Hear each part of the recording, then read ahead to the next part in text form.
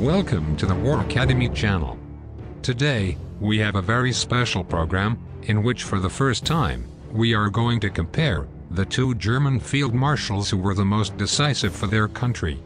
And it is that without a doubt, both Manstein and Marshal always occupy the first positions in all the lists of the best strategists of the German army. But, who among them achieved more victories on the battlefield? Who performed more ingenious maneuvers? I'm sure that if we did a vote on which of them was better, or simply which is the public's favorite, the score would be tremendously adjusted. So, next, we are going to solve the questions previously raised, in which we will analyze their greatest victories and defeats so that each one at the end of this program can opt for one or the other.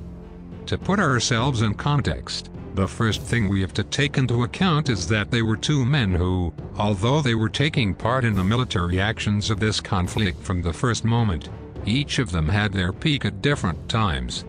In the first place, Manstein began to stand out both in the Polish campaign and in that of France, due to his contributions in the planning of said attacks. Later, he commanded a series of units throughout the Barbarossa operation that also made him stand out as a front-line general, in addition to his well-deserved fame as an organizer and planner. It was after his successes in the siege of Mariupol, in the north of the Sea of Azov, when Manstein began to be granted more important commands. It was precisely here that he achieved one of his most important victories after taking the city of Sevastopol, which led to his promotion to Field Marshal. This being his greatest achievement to date, settling in the summer of 1942, Manstein would now occupy the most important commands on the Eastern Front. After a brief stay in Leningrad, he is called to solve the disaster that was taking place in Stalingrad, and from that moment on, he carried on his shoulders the greatest weight of the fight on the Eastern Front until he was dismissed at the end of March 1944. From that moment on, it can be said that it would be Walter Model, the man who would occupy Manstein's position, continually being transferred to where the situation was most critical. As for Model's rise to prominence as a unit commander, we have to go back to Operation Barbarossa. In this campaign he was under the orders of Guderian, and could be distinguished as a very capable major general. Model directed one of the spearheads on Moscow, although as we know, this operation could not be completed in the end and the Germans were forced to withdraw. It was precisely in this withdrawal that Walter Model stood out, applying defensive tactics with very good results, which did not go unnoticed. This began to draw much attention to Hitler himself, who saw him as a capable general who carried out his orders to resist, using everything he had, instead of looking for excuses to initiate withdrawals. This would see him promoted, and by early 1942, he was given command of the German Ninth Army, which was involved in a series of defensive fights that led to the Rzef salient. While Paulus's troops sank at Stalingrad, Model's troops had held their ground on this ledge, stopping Soviet troops in their tracks, even superior to those who had attacked in Operation Uranus. After a meeting that Model and Hitler himself held after this episode, the German leader himself recognized that Model was one of the best generals he had and that he fully trusted his abilities, although he would not like to serve under him. Model was a general who squeezed his subordinates to the fullest, and made them overcome any limit. Although his troop had no choice but to stay in his position to the end, many officers often asked to be transferred to other locations when they learned that Walter Model was going to be sent to his position. With this we come to Operation Citadel, in which Germany launched its last major offensive on the Eastern Front, risking everything on this card. For her, both Model and Manstein were the protagonists. However, the balance at the time already tilted in a very favorable way for the Red Army. At this point, in which this operation ended up failing, Manstein would go into decline and Model would gradually gain more prominence in the task of continuing to delay Germany's defeat in the war. We have to point out here, as we saw in the Manstein special, that the relationship between these two quarterbacks was pretty bad and they both put up with just enough.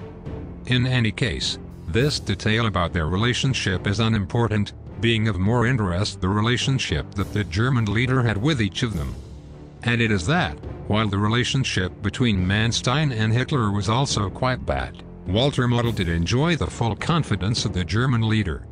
Although Model committed suicide a few weeks before the end of the war and could not leave memories of it, the same does not happen with Manstein. In Frustrated Victories, Manstein left a fairly complete description of Model, which, from my point of view, is quite close to the real thing. This opinion is as follows. Model was a highly capable staff officer, without a doubt, shrewd, with clear intelligence and quick comprehension. Of medium height, slender rather than robust, with thick black hair and lively, sometimes piercing eyes, he made a youthful and optimistic impression. Model was tenacious and hardworking. His outstanding condition was in extraordinary energy, if a little ruthless at times. To these conditions, he combined a great poise and security in his manner and a remarkable decision and roundness in his manifestations. He was clearly an optimist by temperament, for whom the word difficulty had no meaning.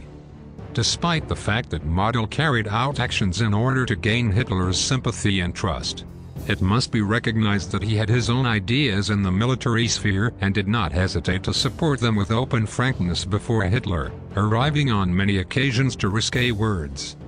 Although he fully embraced and supported Hitler's rule, he was by no means one of those military fanatics who accepted his every order without question.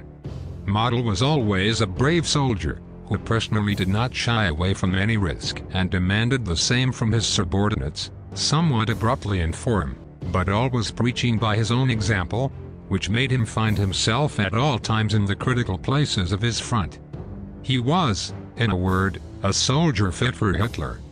After this description provided by Manstein himself, we now have to situate ourselves on the last defensive actions on the southeastern front, which would end with Manstein's dismissal, being replaced by Model. After continuing the work that Manstein was already doing in that sector for a few months, Model was now transferred to the central sector to take charge of the great Soviet offensive that was expected in the area for the summer of 1944. With Operation Bagration, we found what in my view was the biggest defeat Model would suffer in World War II, although due to the total imbalance of forces, there was little he could do now to prevent it. After this massive offensive, he again succeeded in crippling Soviet troops near Warsaw in a series of fierce counterattacks that once again established a fixed front.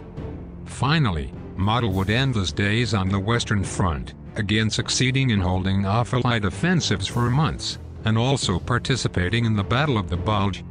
He would find death by committing suicide in mid-April in the Ruhr pocket itself, when his units, already totally depleted and of little combat value, were surrounded in it.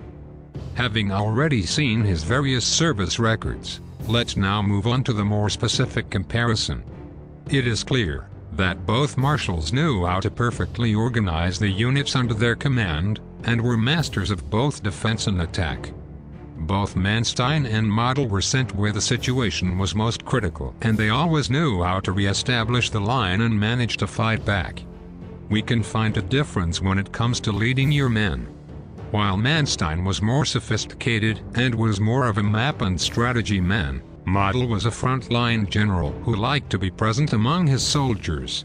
While Manstein was always noted for his elaborate plans and his ingenuity, Model stood out for his determination and his total capacity for improvisation on the field.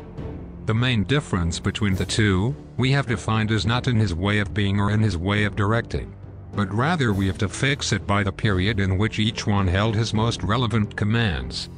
While Manstein did it during the years of 1943 until the middle of 1944, Model would have it mainly from 1944 after Manstein's replacement. Manstein had to face a desperate situation for the German army, but Model from the middle of 1944 had to face an already impossible situation for Germany. The fact of achieving only defensive achievements is perhaps what can most diminish Model's fame, since he does not have great victories like Manstein. However, this is the result of the time in which each one had said command responsibilities, and not so much because of their abilities as commanders. in any case, and putting both offensive and defensive successes on the same level, I sincerely believe that both men were practically at a similar level, and always knew how to get out of the most difficult situations, getting the most out of their units. Answering the question about which is your favorite quarterback, I would finally answer that mine is Manstein. But what about you? For which of them do you lean more? Manstein or Model? I await your answers in the description. And finally, this is the end of this program, which I hope has been of interest to you, and I suggest that you also tell me what other two generals you would like us to compare. That's all. Subscribe and support this channel if you like this video, and see you in the next program. See you soon.